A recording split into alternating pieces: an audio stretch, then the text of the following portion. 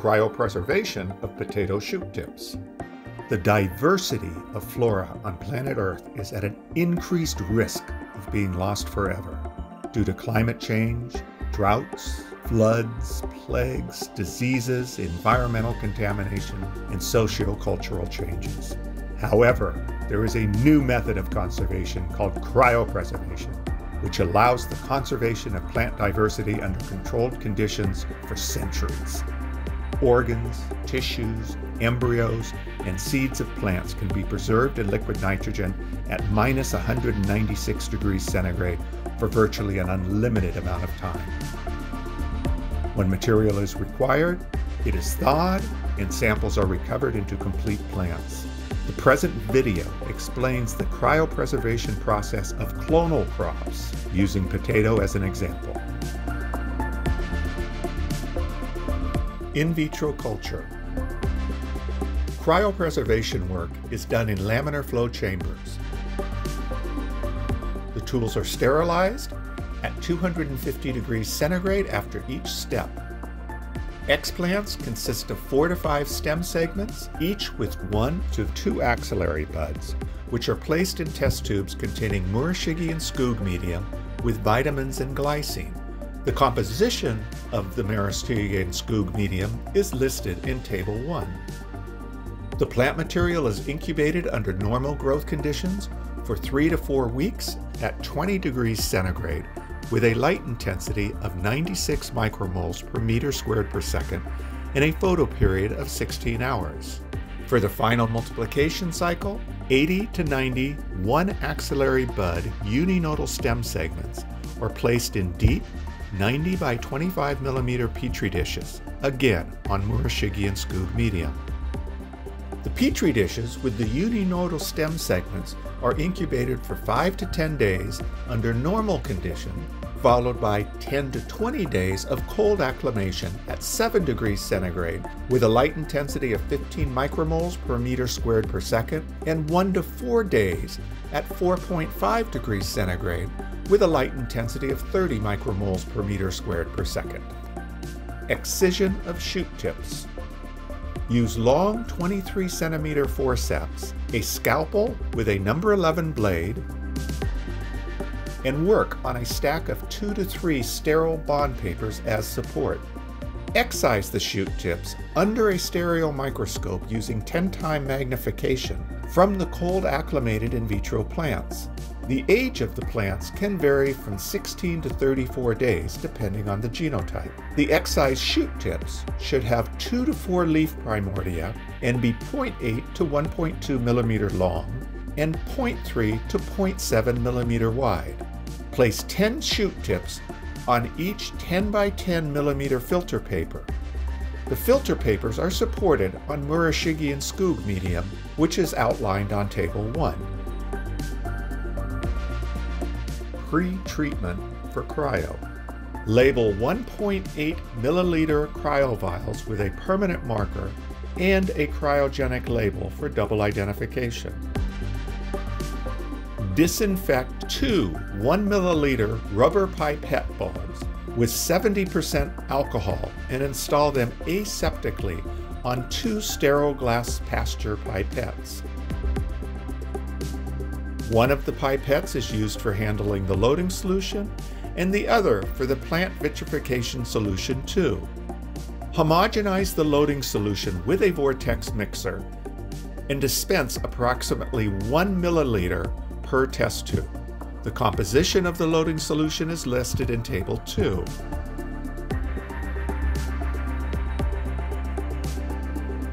Fill a pan with flaked ice and place the stock falcon tube containing plant vitrification solution 2 into ice to pre-chill it. Treatment with cryoprotectant solutions.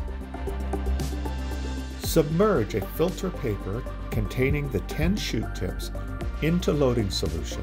Dip the filter paper with a smooth motion, shake and check that all shoot tips are off this filter paper and are submerged in the loading solution. Treat the shoot tips for 20 minutes in loading solution. Record the end time of the treatment on the label. Remove the loading solution from the tube with the pasteur pipette used to dispense the loading solution. The shoot tips should remain at the bottom of the tube without any loading solution. Vortex the plant vitrification solution to and dispense approximately 1 milliliter into the tube containing the shoot tips. The composition of the plant vitrification solution 2 is listed in Table 3.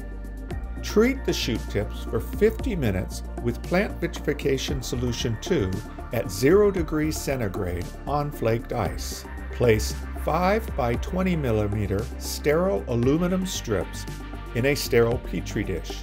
Make a fold of approximately 3 millimeters at the end of each strip. Freezing in liquid nitrogen. Disinfect the freezing container and its support with 70% alcohol 10 to 15 minutes prior to the end of the plant vitrification solution 2 treatment. Wear cryogenic gloves, a cryogenic apron, and safety goggles. Fill the freezing container slowly with liquid nitrogen using a 4-liter dewar. 1 to 2 minutes prior to the end of the 50-minute plant vitrification solution 2 treatment, uncap the cryovials, place them in the freezing container, and allow them to float on top of the liquid nitrogen surface for approximately 1 minute. Carefully place the cryovials in the holes of the holder. The liquid nitrogen level should be 1 to 1.5 centimeters above the mouth of the vials. Suck up the shoot tips with the plant vitrification solution 2 using the sterile plant vitrification solution 2 pasteur pipette. Then rest the pipette at the bottom of the tube and slowly expel the plant vitrification solution 2. The shoot tips should be contained in a small volume of about 10 microliters of plant vitrification solution 2 at the pipette tip. Hold the aluminum strip by the folded end and place the shoot tips together with the drop of plant vitrification solution 2 in the central or distal part of the strip. At exactly 50 minutes after the start of the exposure to plant vitrification solution 2, quickly plunge the aluminum strip with the shoot tips into liquid nitrogen and transfer the strip into the labeled cryovial. Always transfer the strip below the surface of the liquid nitrogen. Place a single strip containing 10 shoot tips in each cryovial. However, in one cryovial, place 3 strips or 30 shoot tips. These samples will be thawed later to obtain survival and recovery rates. Cool the lids of the cryovials in liquid nitrogen. Cap the cryovials with forceps, pressing them down for the final adjustment. Label the top tab of 3 aluminum canes for cryovials and pre-cool them for about 2 to 3 minutes in one of the liquid nitrogen-filled containers in the laboratory tank. Transfer the cryovials onto the cryo canes with needle nose pliers. Expose the cryovials for a minimal amount of time to the environment. Submerge the cane into one of the cryotank containers. Store the cryovial containing the 30 shoot tips for viability assessment in a separate container. Thawing of shoot tips. Thaw the shoot tips by groups of accessions. Install a 1 milliliter rubber pipette bulb previously disinfected with 70% alcohol onto a sterile glass pasteur pipette. Dispense 2 milliliters of rewarming solution per sterile 15 milliliter screw cap test tube. The composition of the rewarming solution is shown in Table 4. Label the caps. Place 3 approximately 25 by 30 millimeter sterile filter papers into a petri dish containing recovery medium whose composition is shown in Table 5. The shoot tips will be placed for the first 9 days on this recovery medium. Prepare and disinfect the freezing container. Transfer the cryovial into the container using needle nose pliers. Carefully open the cryovial.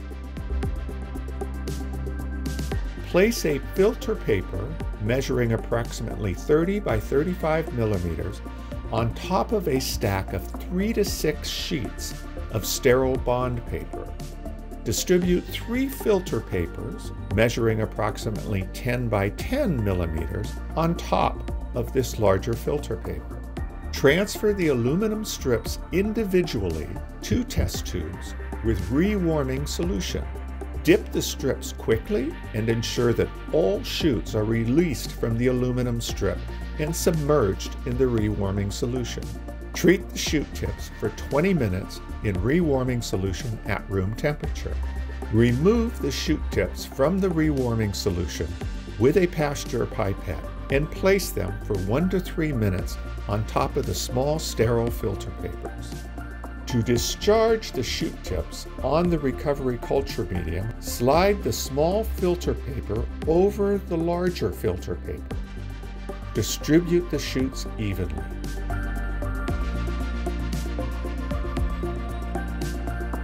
Recovery cycle and assessment of survival and recovery. Seal the Petri dish with parafilm and wrap it in aluminum foil to provide darkness.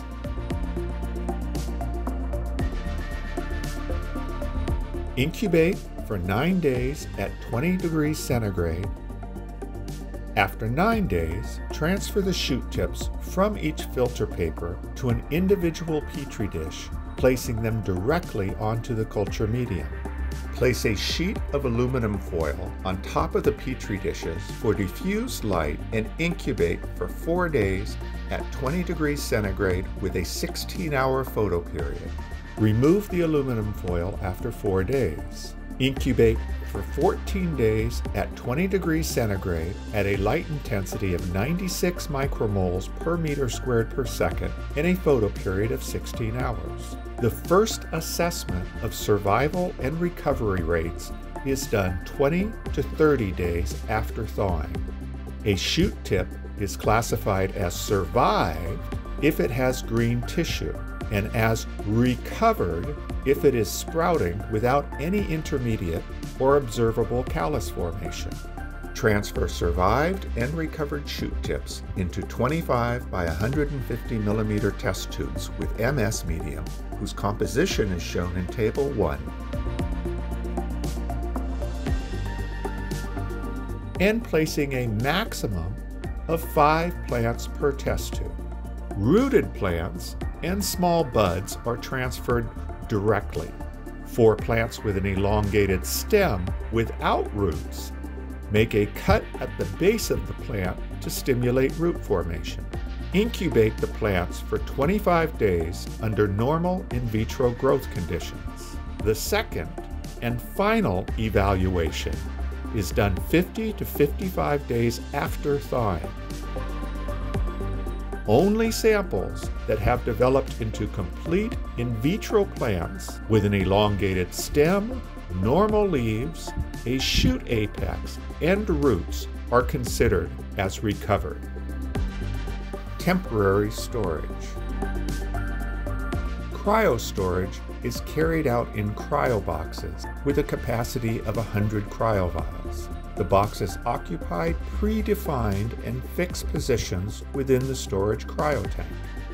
Label the 4 sides of the cryobox with a permanent marker and cryogenic labels. Sterilize 2 ice pans suitable for containing liquid nitrogen and the cryoboxes with ultraviolet light for 20 minutes. Wear cryogenic gloves, a cryogenic apron, and safety goggles.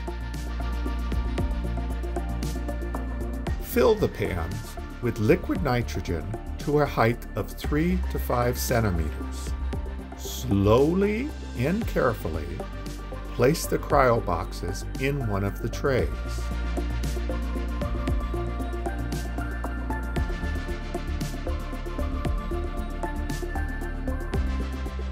Transfer the aluminum canes with cryovials to a pan containing liquid nitrogen.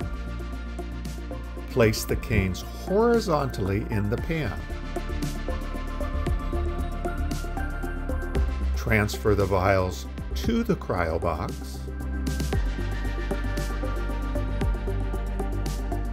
Place each accession in a separate predetermined row, leaving excess positions free. Assign locations with a barcode scanner. Periodically, fill the pan with liquid nitrogen as needed, ensuring that the base of the vials, 0.5 to 1 centimeter, is always submerged in liquid nitrogen. Close the cryobox. A second person lifts the stainless steel cryobox from the cryotank and removes the safety rod. Quickly lift the cryobox on one of its sides with a spatula and place it in the predetermined location in the cryobox rack. Quickly insert the safety rod and resubmerge the rack into the cryotank.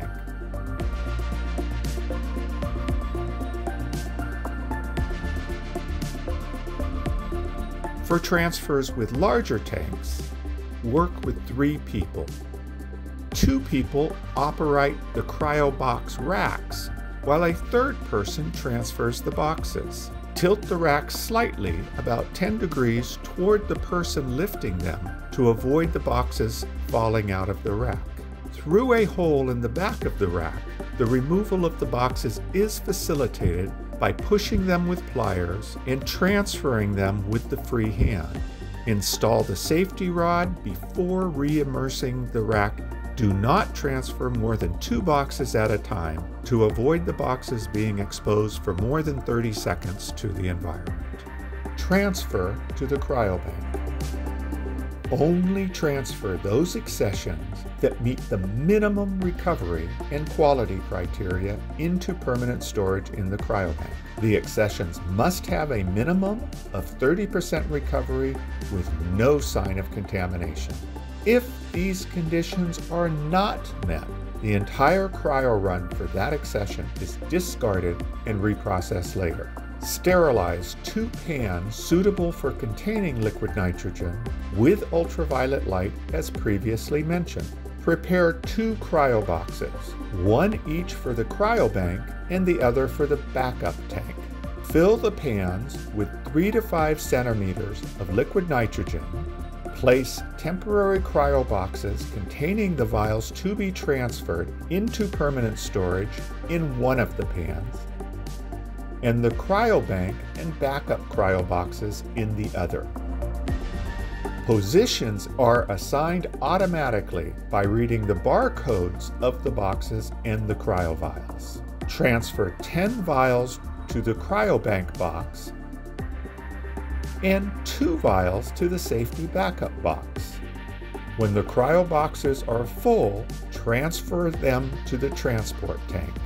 Transfer the cryo boxes to the final tank in the cryobank and the backup tank. The boxes occupy a predefined and fixed position in the cryobank and backup tanks.